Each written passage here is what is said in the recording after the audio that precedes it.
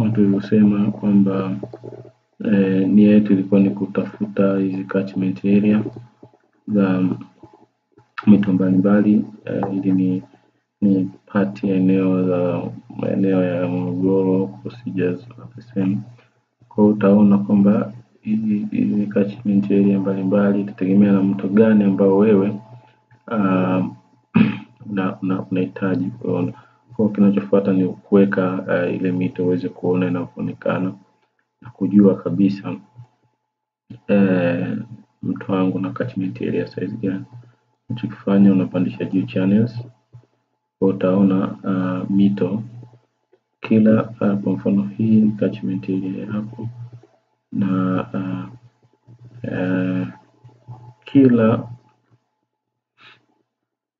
kila basins na catchment area na mito yake kama ambavyo inaonekana. Unachoweza kukifanya hapa kwenye properties, kaja kuchange color ya mito. Let's say color ya mito tuiweke blue, na ukiapply utaiona hiyo mito jinsi ilivyokaa. Lakini pia unaweza ukaitafuta unene kidogo uione ikiwa minene kidogo zidi.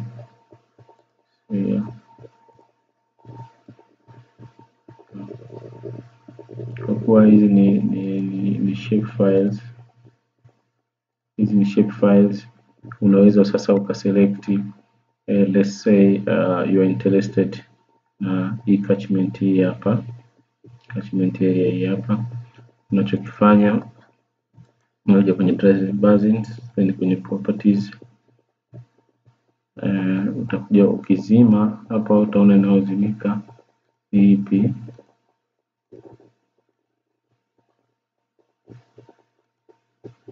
For example, ukizima hizo na apply, utaziona jinsi zinavyoondoka. Si vibaya sababu hizi ni shape files. Unaweza kuja moja kwa moja kwenye attribute table na kuziangalia ni ipi ambayo wewe unaitaka. For example, hapa ukidelete hiyo shape file moja inaondoka kule. Kwa hiyo unatakiwa kuziidentify hizi upate chache kwenye properties, ili uweze kuzijua sasa ni zipi ambazo unazitaka. Tuziondoe hizi zote, tuziondoe zenye rangi hii hapa kubwa ya pink.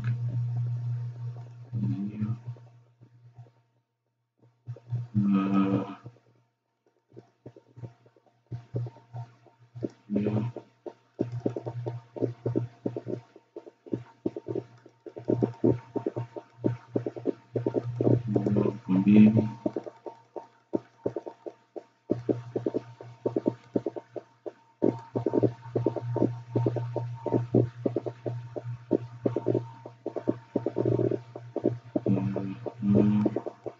au kaniwe kwa ziondolea hapo,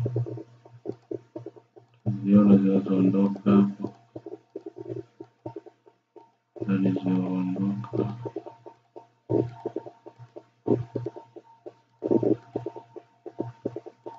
Mwisho utagundua unayoitaka wewe ndio utakayobaki.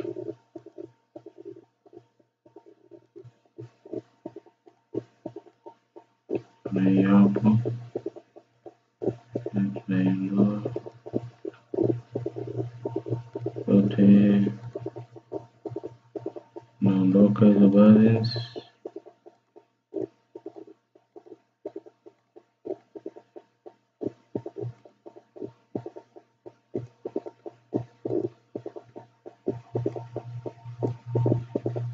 Ni kwa sababu ya eneo tulilochukua ni kubwa.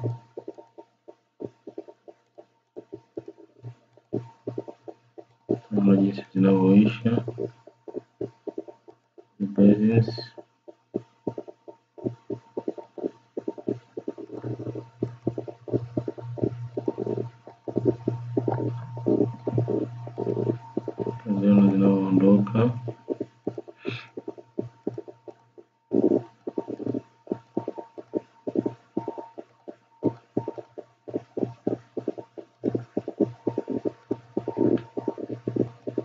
zote za pembeni tunaziondoa.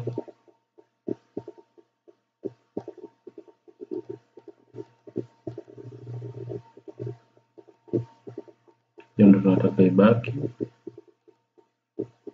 zote zilizobaki zinaondoka.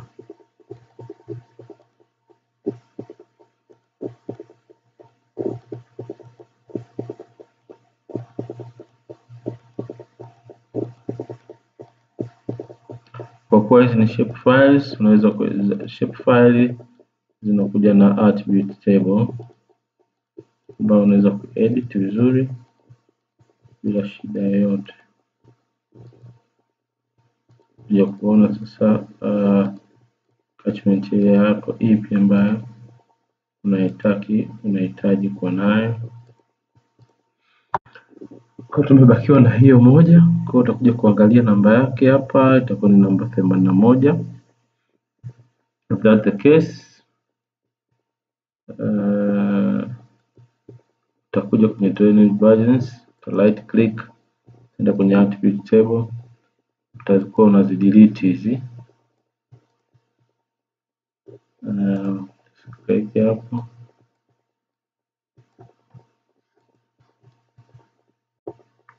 control mpaka 81. Hizo zote zina kazi, delete ndio utafika namba ID 81. ID 81 ndio itakuwa ID ya kwako.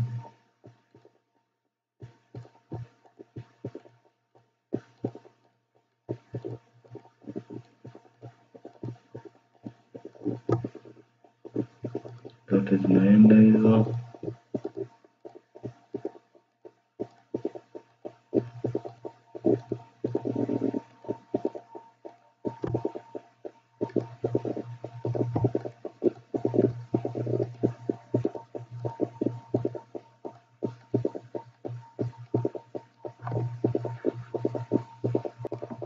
Kwa hiyo hizo kwa zimebakia chache, kwanza nazo utaziondoa kama hivyo unavyoona tunaziondoa. Then utabakiwa na hiyo moja, save changes.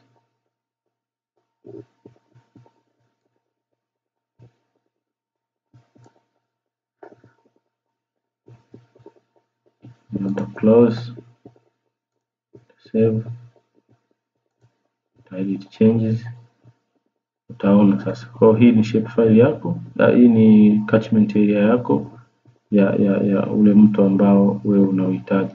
Ukitaka kuona ni mto huu hapa. Tulianzia kuchukua ile data yetu hapa, actually itakiwa na ile data nyingine ya kuja mpaka huko mwisho iweze kuchukua. Kwa hiyo ina maana itakuwa inakuja mpaka maeneo hapa. Hizi ni zile DM tulizo download kwenye Earth Explorer. Kwa hiyo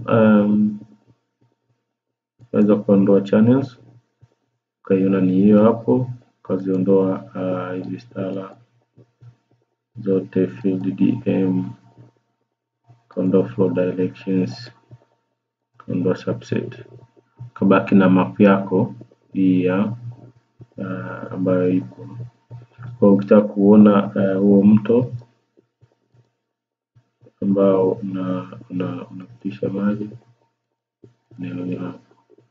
hiyo mito itakuwa ina contribute kwenye hiyo basins kama ambavyo unaona kwa channels.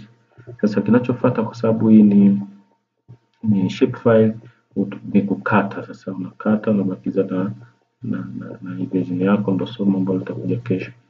Kwa maana kwamba hii catchment area yako hii ambayo umeipata ndio ambayo utatumia QGIS program kuweza kujua area ambayo inatakiwa ya mtu mzima ya kufanya kazi. Kwa mara nyingi maengineer wengi huwa wana estimate